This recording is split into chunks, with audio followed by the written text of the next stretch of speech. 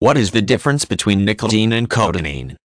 The difference between nicotine and cotinine is that nicotine is an alkaline chemical and cotinine is the primary metabolite of nicotine. In other words, the body breaks down nicotine, and cotinine is the major substance, out of more than 20 substances, produced as a result. Using nicotine, or being exposed to it, increases the concentration of both nicotine and cotinine in the body. This relationship between nicotine and cotinine allows for tests that will confirm the use or exposure to nicotine. This measurement is possible through taking a cotinine test. Nicotine itself is found in tobacco products such as cigarettes, tobacco chew, and nicotine patches or gums. It is an addictive substance and is poisonous in a large amount. In addition to addiction, some of the other substances within tobacco products, such as carbon monoxide or tar, are dangerous to the body and can lead to medical conditions such as emphysema, lung cancer, and heart disease.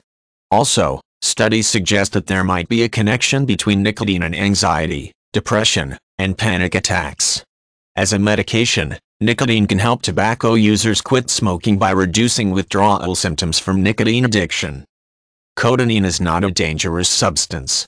Since it only comes from metabolized nicotine, the amount of cotinine found in the body is a good measurement of the amount of nicotine that a person has had in his or her body due to tobacco inhalation or exposure.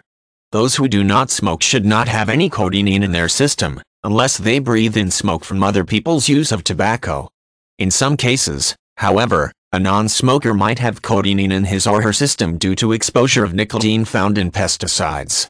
The amount of cotinine in those who use tobacco varies individually, as the measurement depends upon different factors, including what a person smokes, how much he or she smokes, and how long ago he or she smoked. Some people, whether they smoke or not, might need or want to get a cotinine test done. Even after nicotine is no longer present, this test can still provide a cotinine measurement because cotinine takes longer to leave the body. A cotinine test can be helpful in a variety of ways. In addition to ascertaining the amount of tobacco in a person's system, it can confirm secondhand smoke, measure a person's progress in quitting smoking, or verify nicotine poisoning. A cotinine test itself involves giving a blood sample or urine sample, although sometimes the test is done with the hair sample or saliva sample.